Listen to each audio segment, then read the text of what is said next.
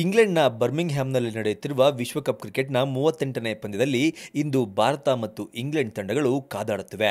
Toss ಗೆದ್ದು batting ಅನ್ನು ಆಯ್ಕೆ ಮಾಡಿಕೊಂಡ ಇಂಗ್ಲೆಂಡ್ ತಂಡದ ನಾಯಕ ಇಯನ್ ಮಾರ್ಗನ್ ಅವರ ನಿರ್ಧಾರಕ್ಕೆ ತಕ್ಕಂತೆ ಆರಂಭಿಕರಾಗಿ ಬಂದ ಜಾನಿ ಬೈರ್ಸ್ಟೋ ಮತ್ತು ಜೇಸನ್ ರಾಯ್ ಇಂಗ್ಲೆಂಡ್ ತಂಡಕ್ಕೆ ಅದ್ಭುತ ಆರಂಭವನ್ನ ಒದಗಿಸಿಕೊಟ್ರು. ಮೊದಲ ವಿಕೆಟ್ಗೆ 160 ರನ್ಗಳ ಜೊತೆಯಾಟವನ್ನ ಆಡಿದ್ದ ಈ ಜೋಡಿ ಟೀಂ ಇಂಡಿಯಾದ ಬೌಲರ್ಗಳನ್ನ ಬೆಂಬಿಡದಂತೆ ಕಾಡಿದ್ರು. ಈ ಸಂದರ್ಭದಲ್ಲಿ ದಾಳಿಗಿಳಿದಿದ್ದ ಕುಲ್ದೀಪ್ ಯಾದವ್ ಜೇಸನ್ ರಾಯ್ ಅವರ ವಿಕೆಟ್ ಪಡೆಯುವಲ್ಲಿ ಯಶಸ್ವಿಯಾದರು.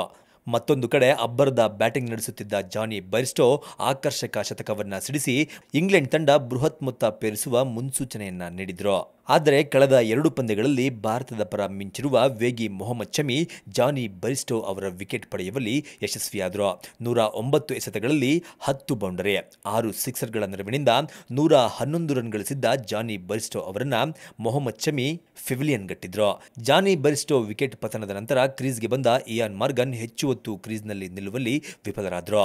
ಮೊಹಮ್ಮದ್ ಶಮಿ ಅವರ ಬೌಲಿಂಗ್ನಲ್ಲಿ ಕೇದಾರ್ ಜಾಧವ್ಗೆ ಕ್ಯಾಚ್ ಇಟ್ಟು ಕೇವಲ 1 ರನ್ ಗಳಿಸುವುದರ ಮೂಲಕ ಇಂಗ್ಲೆಂಡ್ ಅಭಿಮಾನಿಗಳಲ್ಲಿ ನಿರಾಸೆ ಮೂಡಿಸಿದ್ರು. ಇದರೊಂದಿಗೆ ಭಾರತ ತಂಡ ಈಗಾಗಲೇ 3 ವಿಕೆಟ್ಗಳನ್ನು ತನ್ನ ತೆಕ್ಕೆಗೆ ಹಾಕಿಕೊಂಡಿದೆ.